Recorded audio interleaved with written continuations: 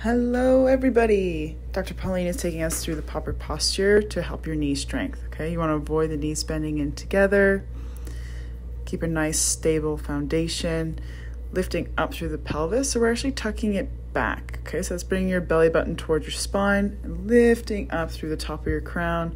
So we're nice and balanced, not dumping into our pelvis or our knees. First things first is foundation. Now, put on some music or whatever you like, but we're going to do a short workout that will support your knees. If you are in any pain now, this one's a great one in order to build up some strength. So first stretch we're doing, having your foot a little bit away from the wall and bending forward so your knee is basically touching the wall, okay? So this will feel awkward. Basically, you're stretching the front of your leg, and then you're also stretching the back of your leg with your Achilles tendon, okay?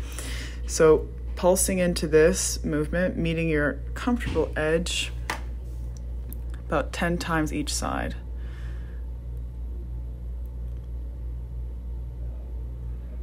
Okay, great. Now we're moving on to our hip flexor stretch.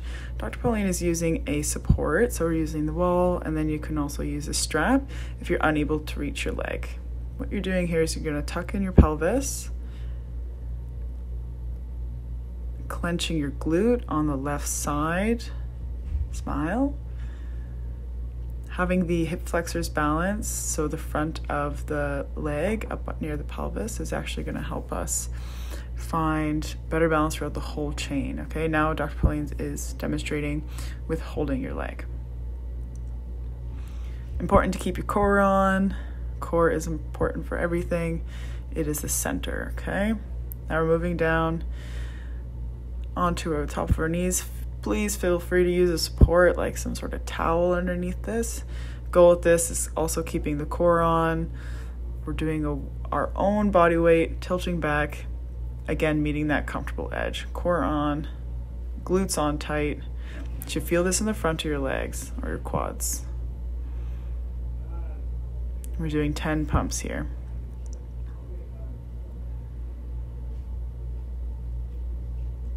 Use the wall if you need. It's not an easy one.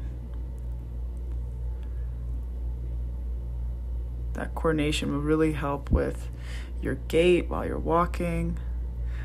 Now we're going to do a bit of a deeper hip flexor stretch. Okay, so bring up your right knee, foot on the ground. You want 90 degrees of each of your legs. Lifting up your left arm, bending a bit to your right side. Now, if you need the wall on your right side, this is a good point for that too. Again, a towel under the knees is always loved and supported. We're holding this for about 20 seconds. And we're switching, so bringing your left leg up, again into 90-90, lifting up your right arm, and bending over to the right. Dr. Pauline's using the wall here, that's good. Breathing through it.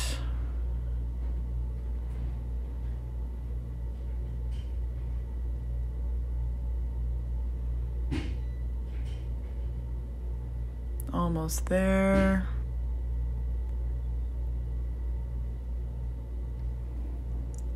And release. Now we're going to go on to our bottoms here. Legs out straight in front of you, arms behind you, kind of tenting up to support. You're going to point your toes and rotate them outwards. All right, and then one at a time, keeping your core on. We're using our hip flexors here. We're also using the vastus medialis, which is the inside of the upper thigh. So what that's going to do, a lot of people have inside knee discomfort. And so if this is not a developed enough muscle, people get a lot of asymmetrical pulling that can happen around the knee joint. So this is going to help support that as well. Plus you look beautiful, like a ballerina. So we're doing 10 each side here. You can see Dr. Pauline's like, oh my gosh, this is hard. Yeah, it's a small muscle and it hardly gets used when we're walking. So it's really important to do this.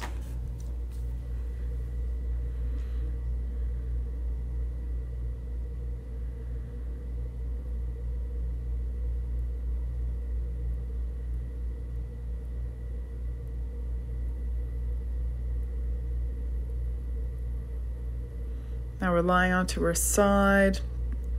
You can use your elbow to tent up your head, and then we're going to bring our legs into a flex position and beside each other.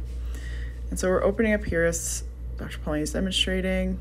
We're doing, they're called clamshells, but really good for developing the deep glutes. Glutes can get really underdeveloped, especially with all of our sitting and improper walking postures. So when these muscles aren't strong, again, it's pulling off the whole chain, and that's why we get these imbalances through our knees. Our knees are usually the first to feel it, or to take the weight of it, of these imbalances. So we're doing 10 each side.